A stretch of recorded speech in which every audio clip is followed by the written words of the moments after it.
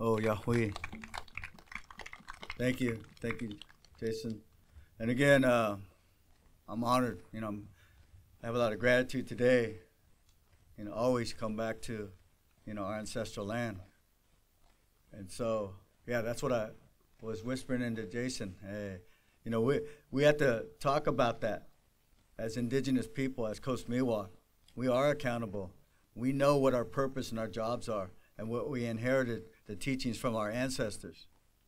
And I love that sign. I love tule elk because those are our relations, right?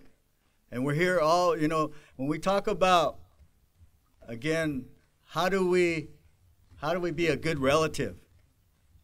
How do I be a good ancestor? That's by having my intentions to preserve all of creation, not just human, but the four-legged, the finned, the winged.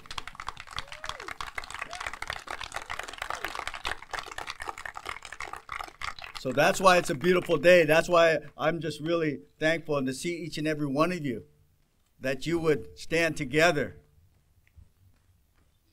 to take on that role and that responsibility. Because once you know what you didn't know, or once you know what you know, you are responsible. And hopefully this government can hear that and they can be responsible. Right? So just recently, first time I took a ride out to where our relatives were. And this was a few months ago. First time I've been out there on the point. And I went to pray for the tule elk. It broke my heart. Right when I got there, one of the relatives, he came right up to me to welcome me. But to see all of them fenced in like that broke my heart. So, at the cost of what? At the cost of what? Greed. Let's just call it what it is. And as we see our land being poisoned, there's no accountability, there's no responsibility.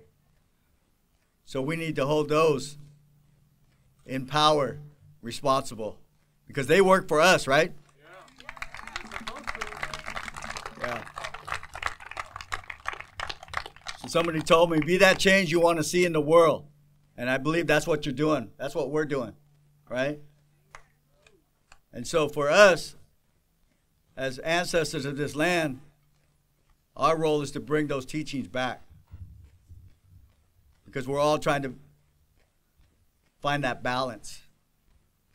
Because our world is so out of balance in so many different ways. Right? So let's restore the beauty that is all these places that Cousin Jason talked about.